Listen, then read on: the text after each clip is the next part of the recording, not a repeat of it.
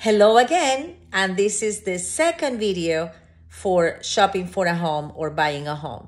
So now the second video is all shopping. Now we're gonna have a conversation either via text, email, or phone call. I'd rather phone call, and we're gonna talk about what is that thing that you want in a house. So we need to have in consideration the budget. Now we know what is our budget, and we have to hold on to that if you don't have more money to put to buy the house. So now with the budget, we're gonna find one, how many bedrooms you really need. Some people, they say I want 5 bedrooms. Well, if you don't really need 5, we're gonna try to look for the minimum bedrooms you can afford, and then we go from there. If we get a house with 5 bedrooms, perfect. But now we are not excluding those houses that you qualify for. Sometimes we want to have, more bedrooms, but we're sacrificing, for example, a location. So amount of bedrooms, location, very important. You have to let me know what are the areas. If in more areas you have, much better. What are the areas that you're willing to go or to shop? In what areas you want to shop? So if you are looking, let's say, in a specific school area, now I need to know what is the school, so I shop in the district for that particular school. If you're open to that, that's great because we have more opportunities.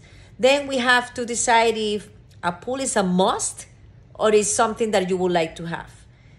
That, make sure you understand that part, because a lot of times people stop buying just because they say, I wanted a house with a pool. Okay, if that's something that you want, we need to sacrifice one of the other things. So location, budget, you know that we cannot touch. So budget, location, amount of bedrooms, and any other particular things that you want in the house. If a big kitchen, if you tell me, Clara, I don't want to move in a house that is not completely done or completely remodeled.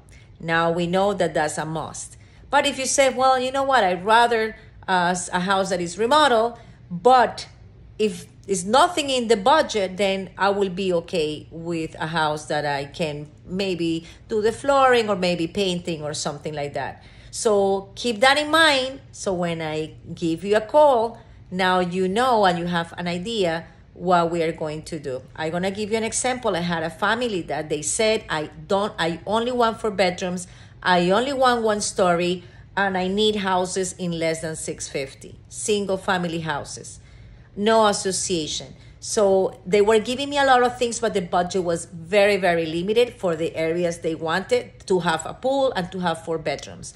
What I did is I checked all the market, and I said to them, either you sacrifice bedrooms or you sacrifice pool. If we're gonna continue with the budget, definitely not a pool. And if we're going to pool, not in the location you want, or we have to go to 2 stories. So location was the main thing. If they wanted the pool and 4 bedrooms, we had to switch a location for an area that they didn't want to be in. And it was a very good area, but they were very limited in the areas. So with that in mind, I hope we can start shopping soon, and I hope I can help you soon.